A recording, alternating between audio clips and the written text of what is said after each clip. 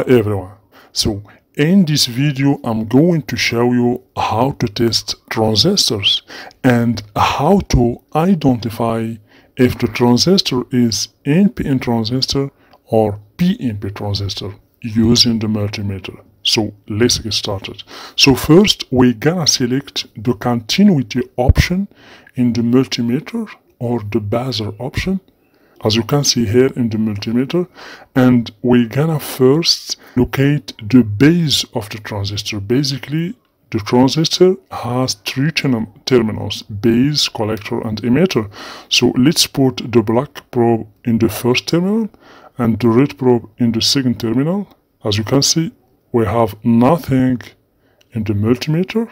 So if we put the red probe in the third terminal, nothing in the multimeter. So now let's put the red probe in the first terminal. So the first terminal is the base. Here we have reading. So between base and collector we have reading. So let's see, base and emitter we have reading.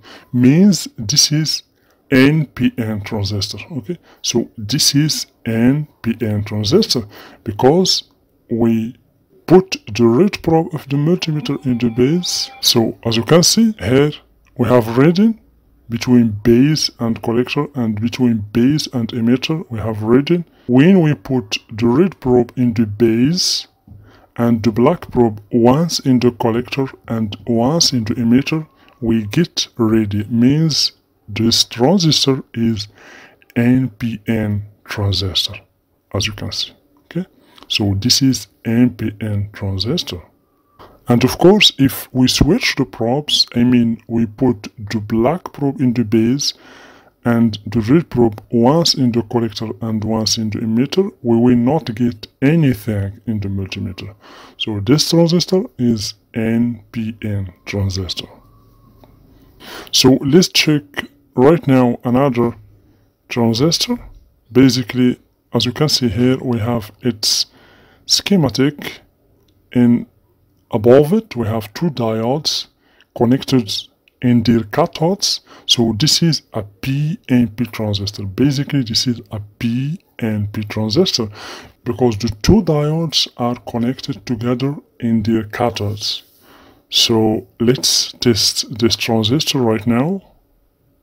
So basically for this transistor, the base is in the middle. The base is the terminal in the middle.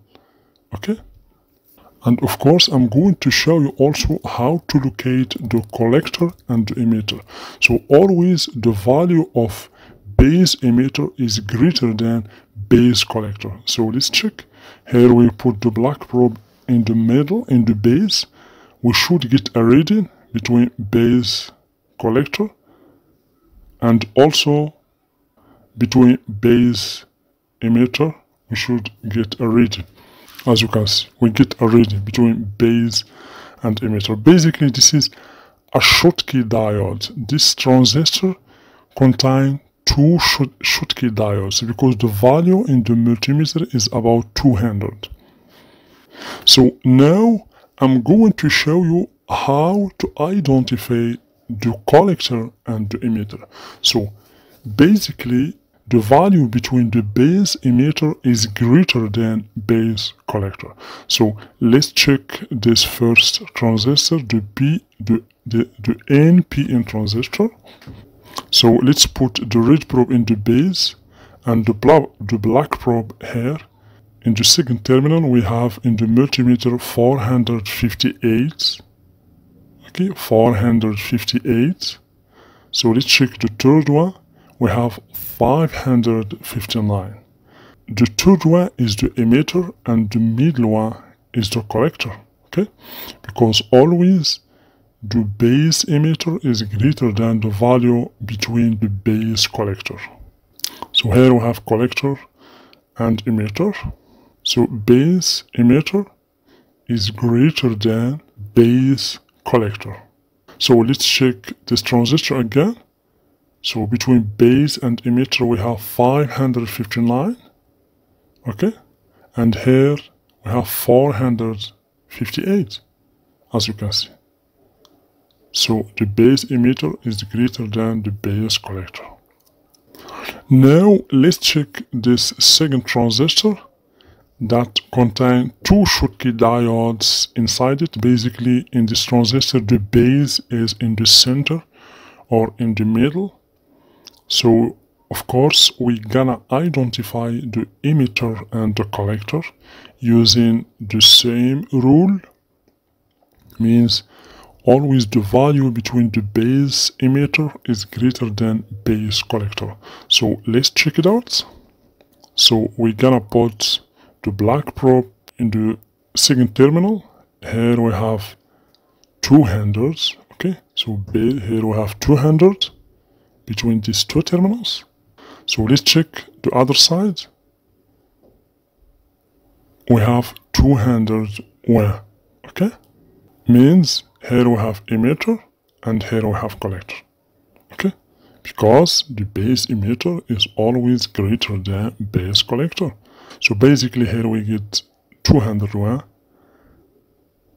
and between base collector we get about 199.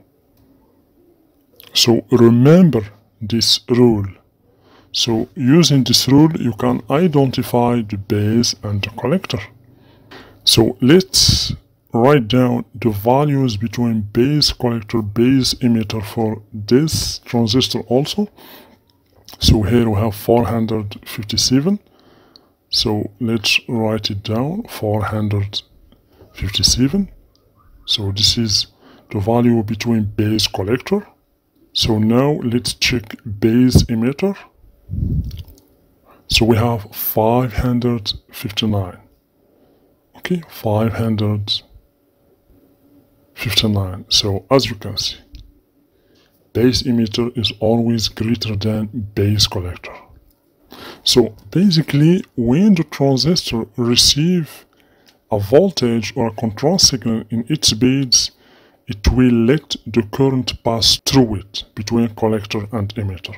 Okay, so the transistor is activated when it receives a contrast signal in its base.